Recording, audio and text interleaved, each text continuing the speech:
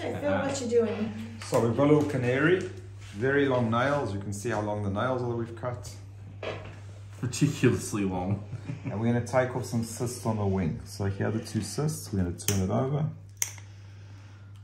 You can see these are feather cysts. What causes a feather cyst? So canaries, a feather cyst is when the feather doesn't develop normally. It's abnormal and it ends up pretty much like a cyst we would get in people. That you get little skin cysts. So ingrown hair. Ingrown hairs. Yeah, So we've all been there before. this little canary's it's only been on seed. It's been in a very poor environment. And maybe that's some of the reason why you've got this. But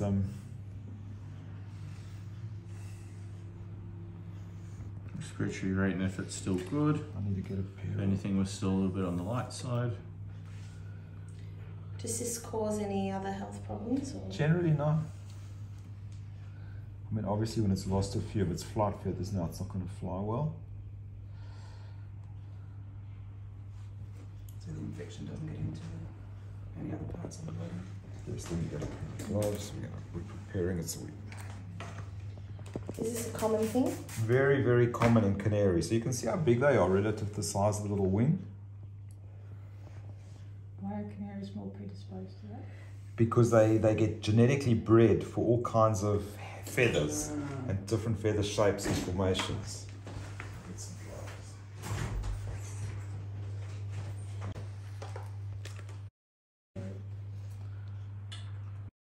gloves. You can see we've given the bird fluids.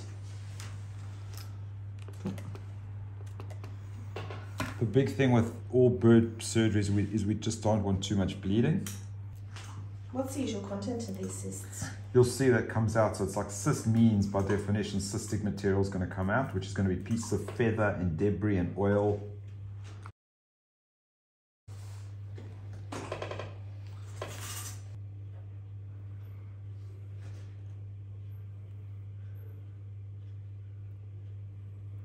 You can see it's like very cystic material.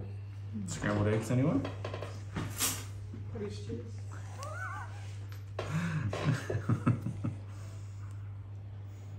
Yeah, pro tip with this almond, keep yourself grounded, otherwise you get zapped.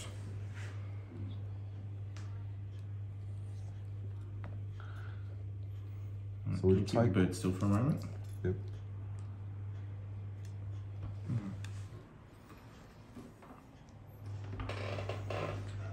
So here's the complete cyst that we've taken out.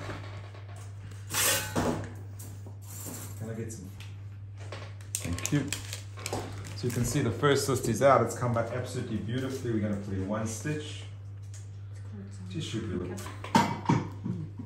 That's it coming out. This is the next one.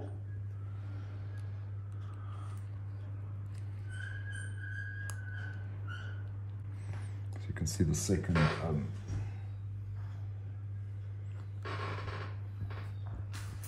We're not going to necessarily clean the blood off right now because we've just done the surgery. I don't want further blood loss and bleeding. But you can see the two big masses that we've taken off. We've had a drop of blood loss from each one. The bird should recover okay, and then tomorrow we'll clean it up. But you can see that it's finicky. This bird weighs less than 17 grams. It's probably had one drop of blood loss, which is okay. The masses are quite big. We've taken them out completely. So they're completely out.